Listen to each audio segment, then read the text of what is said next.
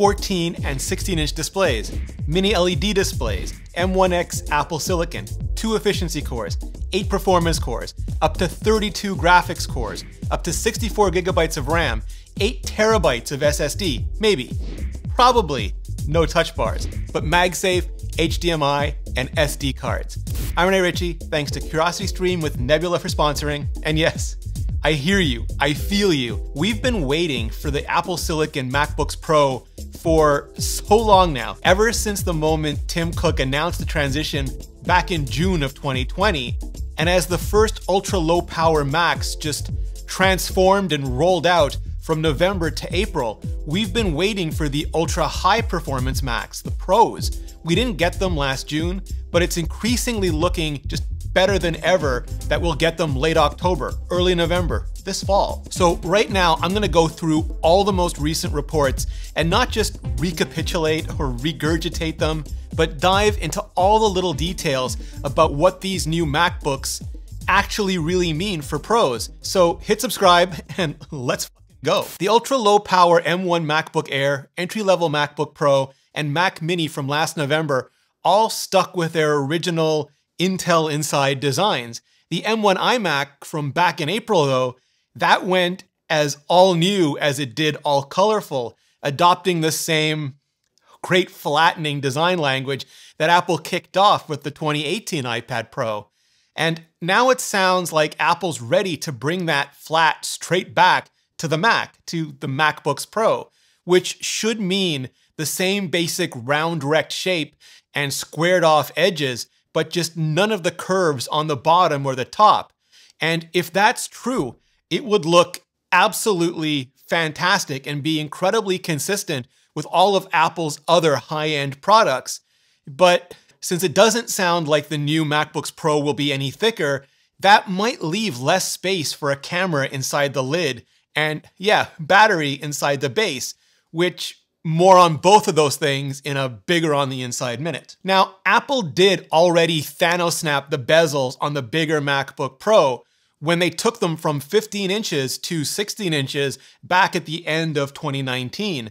Now they just have to do the exact same thing for the smaller MacBook Pro as well, blip it from 13 inches to a more chassis-filling 14.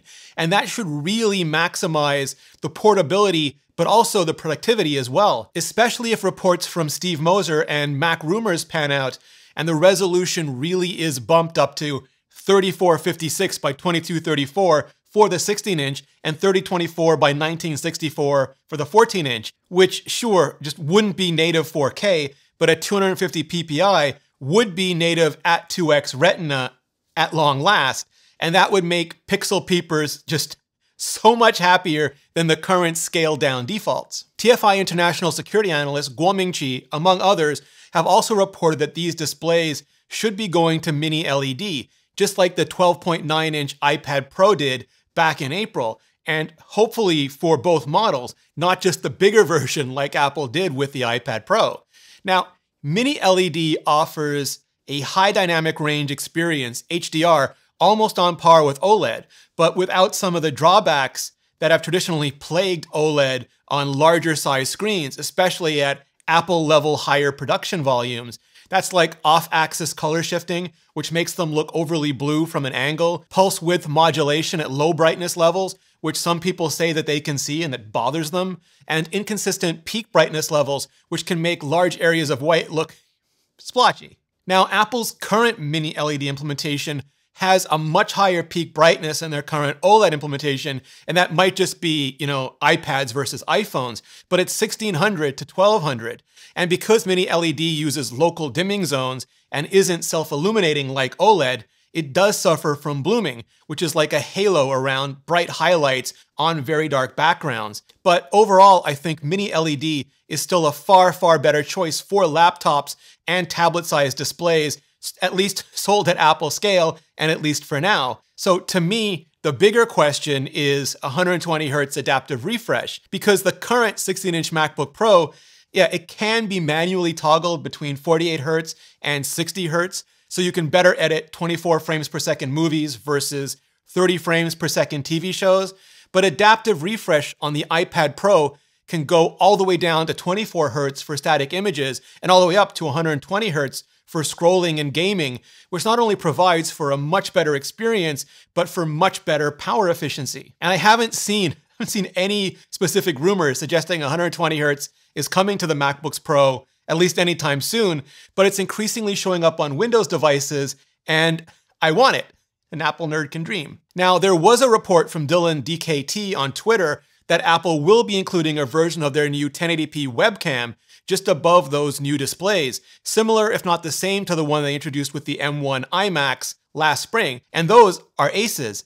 It's kind of hard to see how a deeper camera would fit into an even flatter MacBook Pro lid, unless that lid is flatter thicker and not flatter thinner. So take this one with a camera bump sized grain of salt for now.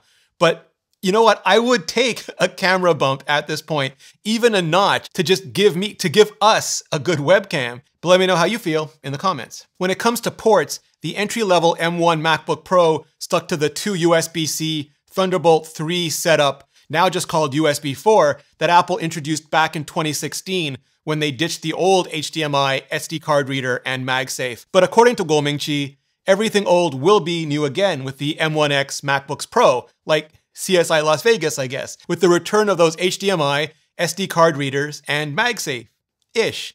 Also, maybe, hopefully, Ethernet in the power brick like the M1 iMac introduced, because I would all caps love that.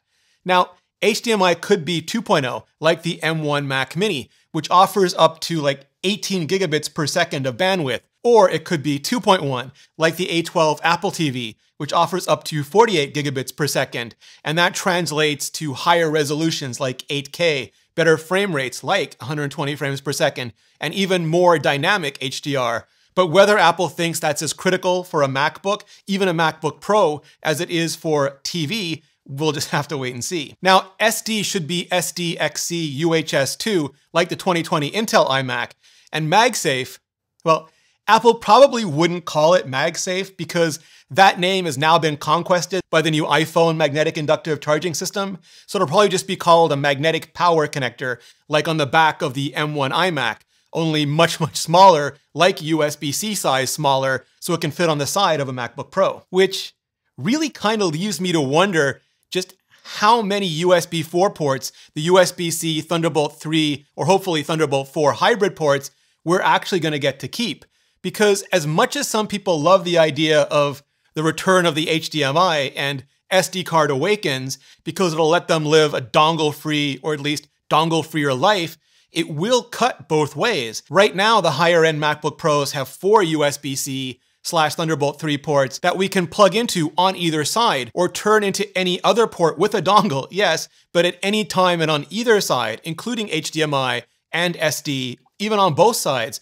But once those become fixed ports in time and space, like evil Doctor Strange or Amy Pond, there's just no going back. We won't be able to plug SSDs into HDMI or power into the SD card slot. And if you want power or HDMI on the opposite side, because that's how long the TV cable is, or that's where the plug is situated in the coffee shop, you'll still have to dongle up anyway, and then you're wasting one of the few remaining USB-C ports to do it. Never mind idiots like me who don't even use SD cards anymore, but CF Express cards, so we'll still need those dongle readers, even as the built-in slot just sits there wasting space, naked and alone, laughing at us like the Troy Baker Joker. Now, don't get me wrong, because it will make life super easy for prosumers, but it'll be a bear of an inconvenience for hardcore pros who know there's really no such thing as a dongle-free life.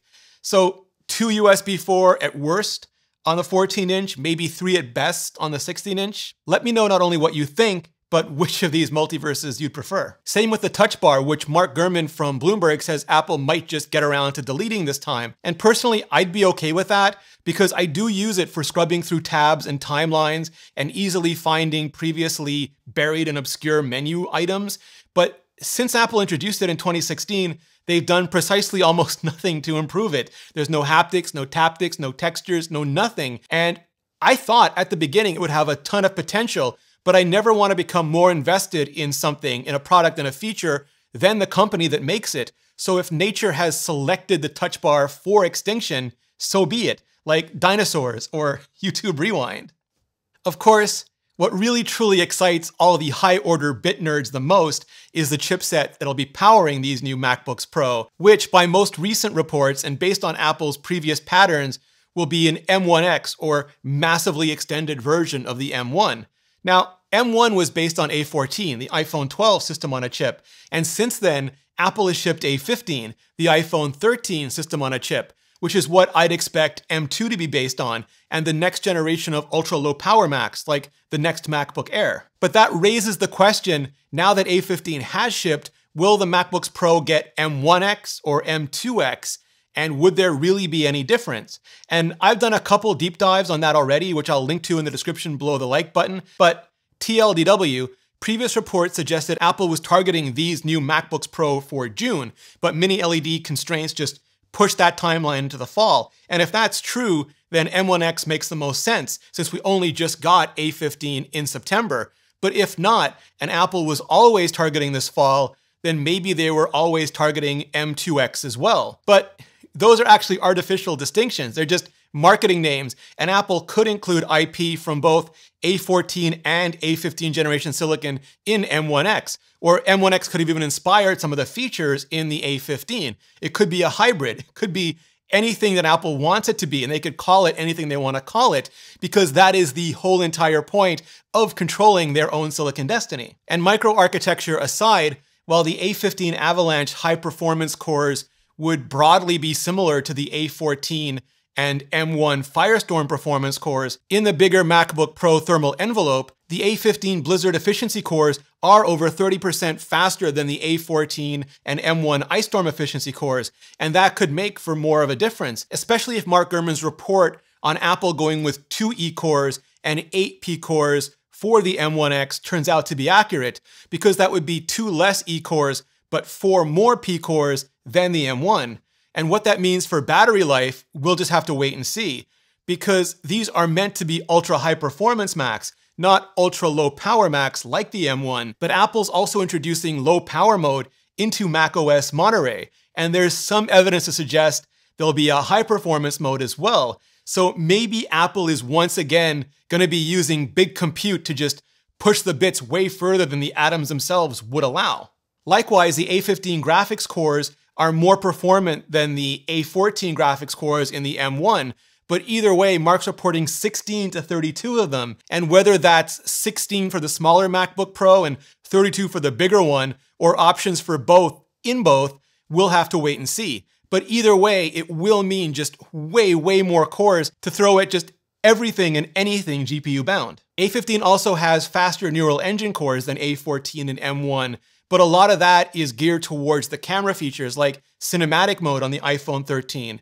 In the MacBook Pro, depending on how many of which cores, we could see huge leaps in everything from Core ML to AI-based photo filters, including, super res zoom, but also deepfake Luke Skywalker, all the things. What's got me personally though the most excited is the idea of ProRes accelerators like the ones on the A15, because just over 2 years ago, Apple was introducing giant reprogrammable ASIC afterburner cards to handle exactly that on the Mac Pro. And now, as of last month, those are hardware accelerated right on the A15. I mean, time flies, but silicon absolutely slaps.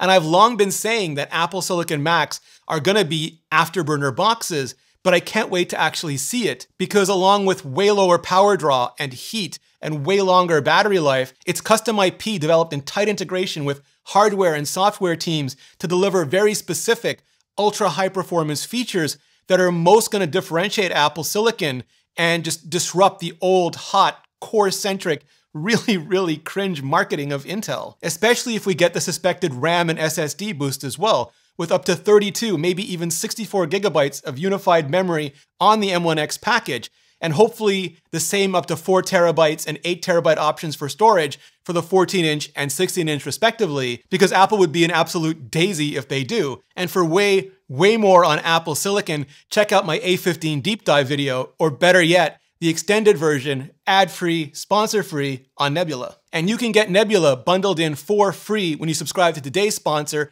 at curiositystream.com/ReneRitchie or click the link below. That's right, because you're watching this video, both CuriosityStream and Nebula together for for 26% off, less than 15 bucks a year, less than the price of a dongle for the whole entire year. And that includes all of CuriosityStream's thousands of amazing documentaries and series, like Beyond Spotlight, where after talking with Shaquille O'Neal and Samuel L. and LaTanya R. Jackson, this week they feature the one and only LeVar Burton. And that's along with Nebula. We not only get my videos ad-free, sponsor-free, and bundled in for free, but MKBHD, iPhonedo, Georgia Dow, Jordan Harrod, Low Spec Gamer, Jenny Ma, Ali Abdal, Tech Alter, and so many more, including exclusive Nebula originals you just can't get anywhere else. It's the absolute best way to support educational creators directly and the best damn deal in streaming today.